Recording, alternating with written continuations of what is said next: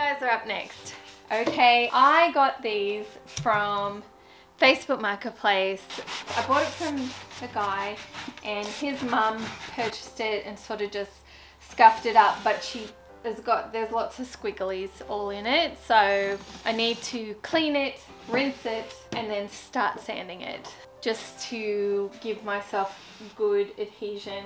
They're particle board mixed with, you know, trim parts, veneer on the sides, that sort of thing. It's your pretty builder standard, no name brand sort of nightstands, but I'm gonna be putting my own base on it. Let's get into it. It's been a minute since I said that. I've been editing and somebody noticed and said to me, you forgot to say let's get into it. I was like, oh yeah, I do say that a lot. So there you go. Let's get into it.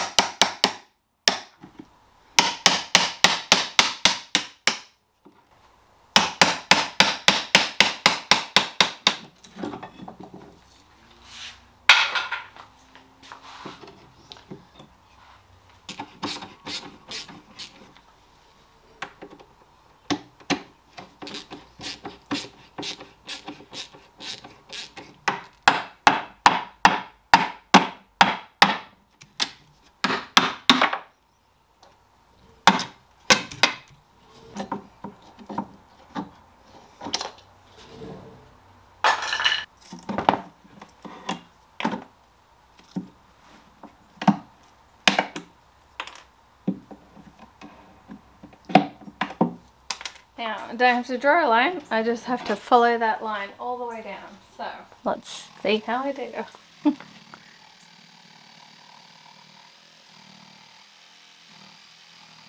Okay, that was a progression.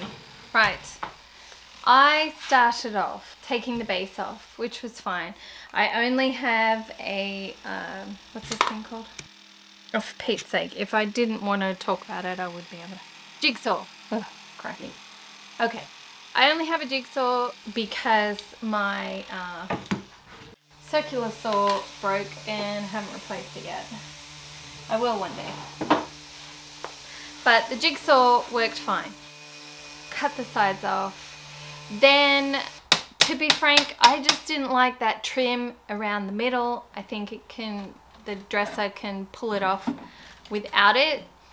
It just dated the piece a little bit. I did leave the trim on the top, but what happens is because I pulled the trim off the sides, it left a deep cutout in the sides of the nightstands, so I filled those in with Bondo. I ended up leaving the nails just sticking just out just a little bit and used it as rebarb. Going to let that Bondo dry overnight. I'm going to come back and I'm going to give it a second go round. I already know that I'm going to need to give it a second go round, which is totally fine. But I'm happy with the progress so far. Once that happens, I'm going to finish building out a frame for the bottom where my new base will go. I already have a front and a back piece of wood on there, but I just need to frame out the sides just so it's a nice rectangle for my base, my new base to go on to. Oh my word. So I started off not doing a whole lot and then I've ended up doing a whole lot. But that's the way it goes sometimes. So it's gonna be another day of prep, another day of repairs, sorry, then a day of prep, prime, and then I'm gonna get to painting. So I've still got another 2 days before I get to the fun stuff. That's all right. I'll see you in a second. My workshop looks a little different. I cleaned up over the weekend and made myself a big open space and a backdrop wall so you guys don't have to look at my mess. Trying to improve myself. Okay, so these guys have had 2 coats of shellac, 2 coats of primer. I have fixed the bases and glued, and I've also popped 2 pieces of wood just to give more stability to the base. And I've also, you can see right down in here is just a little triangle piece that I've glued and screwed into here and here to give it more stability. Stability is the key here.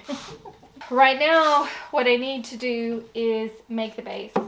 So we're going to have straight legs at the back, and then our shaped legs for the front, and then our 3 pieces, the 2 sides and the front skirting.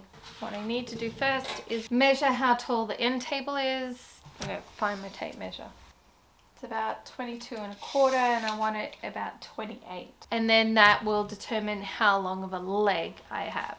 I have cut all the leg pieces. I'm going to cut the sides now. So I need to measure. You know what will make my life easier? Mark them.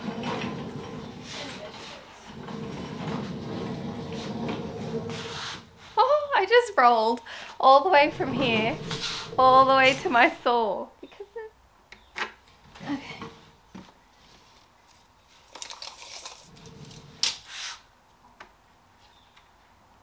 Ten and 3/8.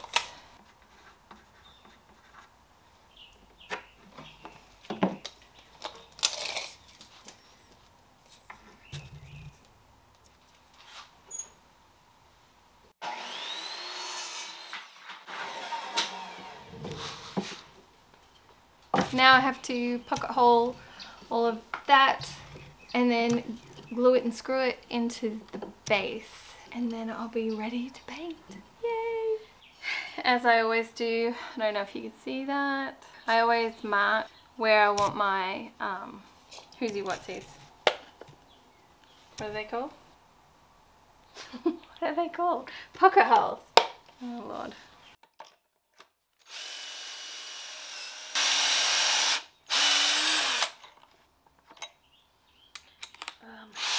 My drill does not like pocket holes.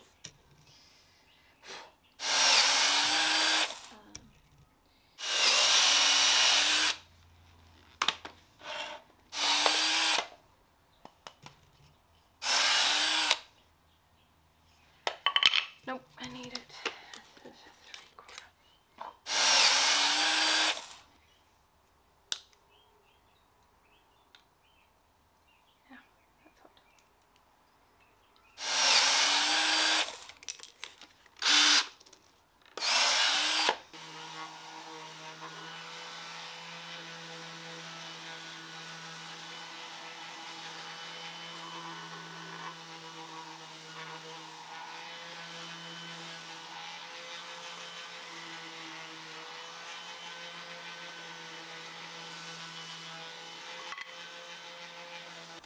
I want to make sure that the leg, because I've done this before where I've put it on backwards.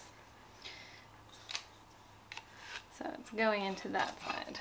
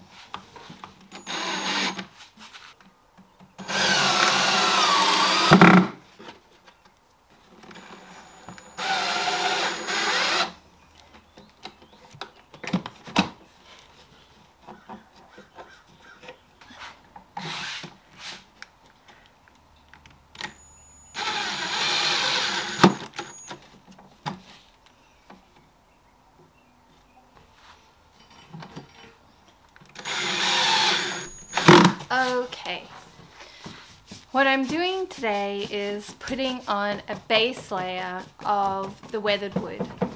Now, I know even though DIY paint is very pigmented, I'm still going to need 2 coats, and I ultimately want the nightstands in black. I don't have enough black. What I have is I mixed up Little Black Dress and Old School, which is like a black and a chalky black color. And I mixed those together in a sample pot, and I had probably just under a full pot of that, which wouldn't be enough to do 2 coats on here. So I needed a dark layer. Weathered wood was my first layer of dark. Not only that, it's going to cling really well to the primer on this.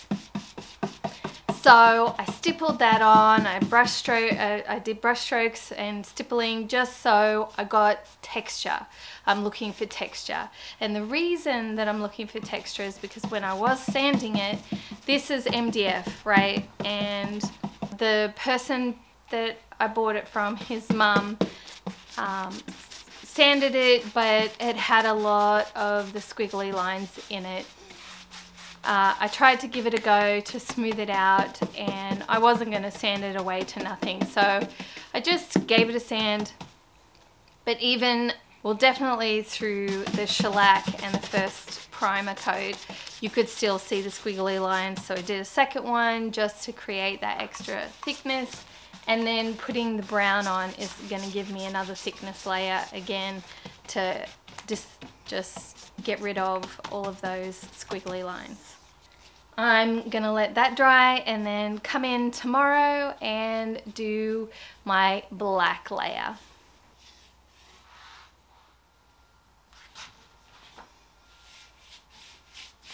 It's now the next day, the brown layer has dried, and what I'm gonna do now is go in with that mixture of the little old school and Little Black Dress. I've mixed those in together, and I've got just under a full sample pot.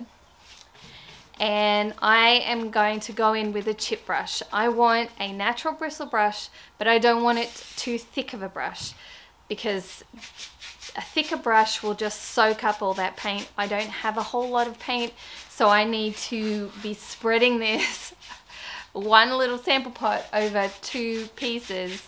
And I know I'm going to be able to do it because DIY paint is really pigmented. If you haven't watched me use this before or know nothing about DIY paint, it is a clay and chalk based paint.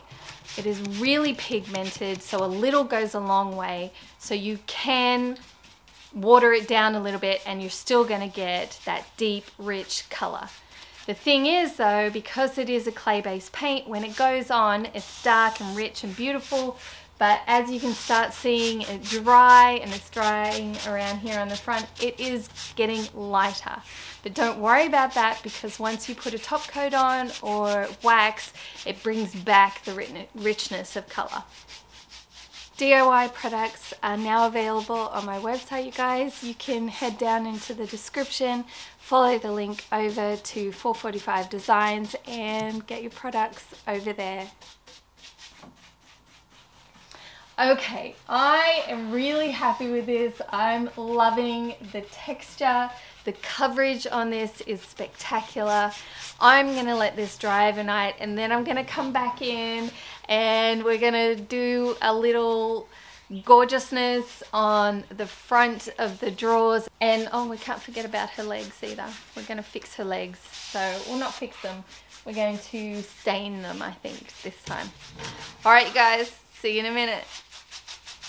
Using Durham's water putty and some of my paint from the nightstand, poured a little bit in there, and now I'm mixing it up. Great suggestion by my friend Mel from Color Boost Creations. Look how pigmented the DIY paint is. Like, that's crazy. Not watered down at all by it. Crazy good.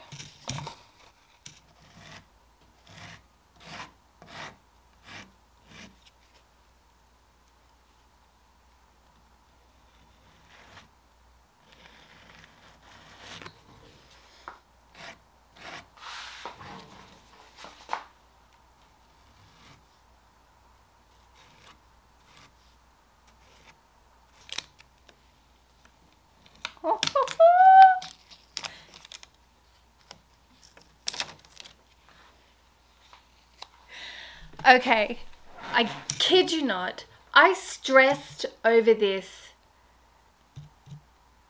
It's been a week and a half. So that big, like a few weeks ago, I told you guys that I had like a big head start for Australia. I had like 4 videos filmed. Well, now I'm only 2 videos ahead because I've stressed about this piece that long, thinking that it was going to be horrible. Anyway, that and that piece. These 2 pieces have like had me frozen and stressed for no good reason. That looks amazing. Okay.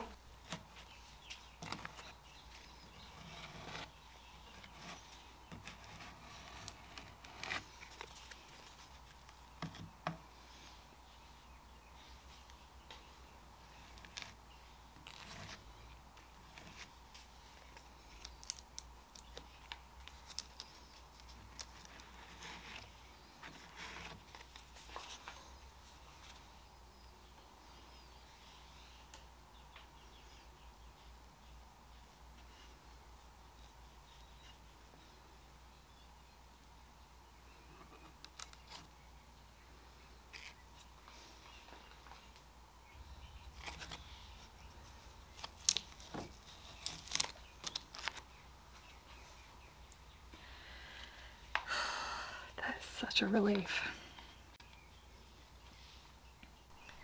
And there it is. That's wet. That's dry. But it looks so good. What was I stressed about? I don't even know.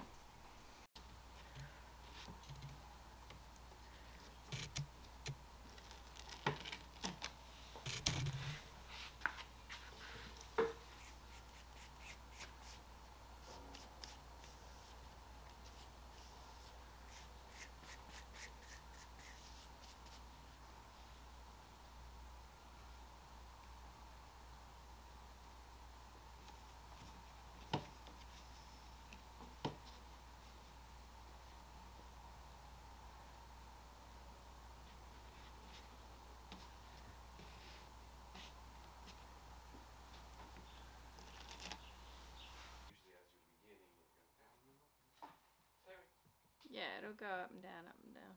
It'll what? Go up and down. It like spikes.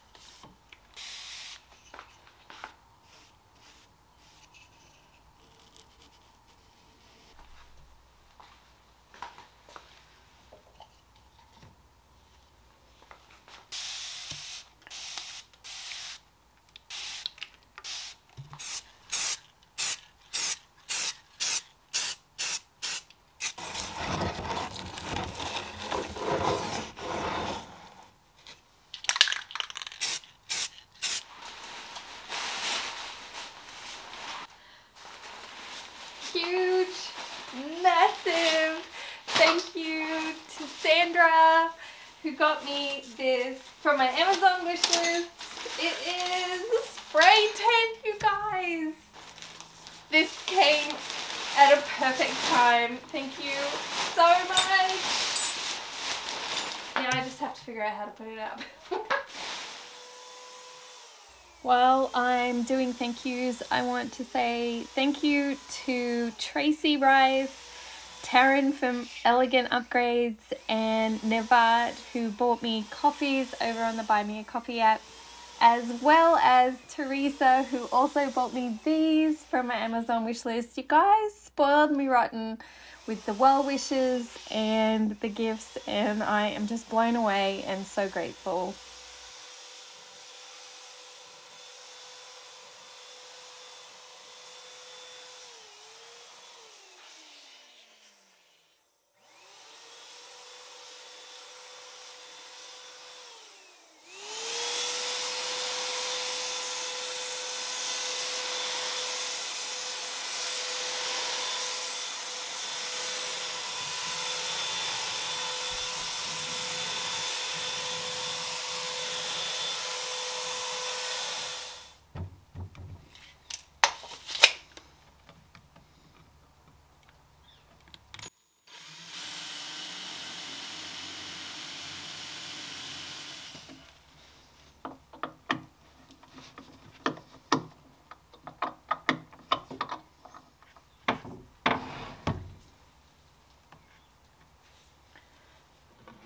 So Whoa. Next week's piece is this. If you haven't already, hit that subscribe button and the bell notification. You'll get notified when that video goes up. And if you're curious, I have memberships. The join button is below. You can click on that. There's a little video telling you about what you get. And in the video, I say at least twice a month, I will have videos up for you guys to view early. Well, I'm happy to tell you I have met that deadline every single time. I have not missed it. So the videos are now up, ready for members to view ahead of time. There's a little perk for the membership.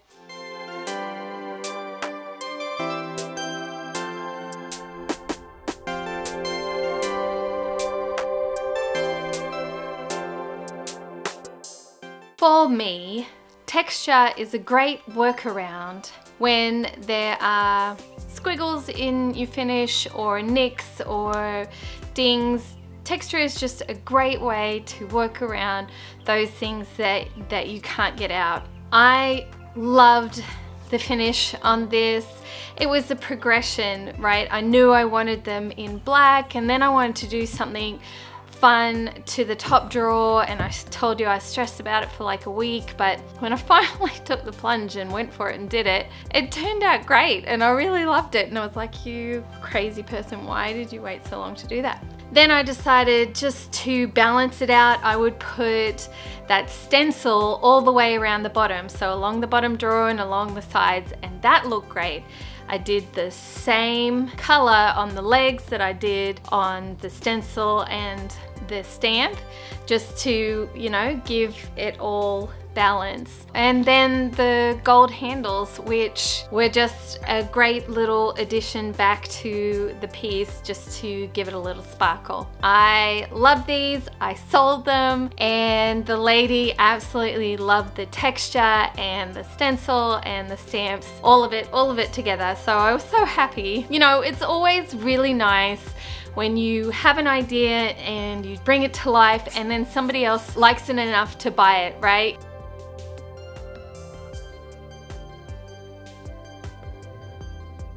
As always, I'm so grateful for you guys. If you liked the texture on this piece, you might also like this video. And I hope I see you on next week's piece. Bye, you guys.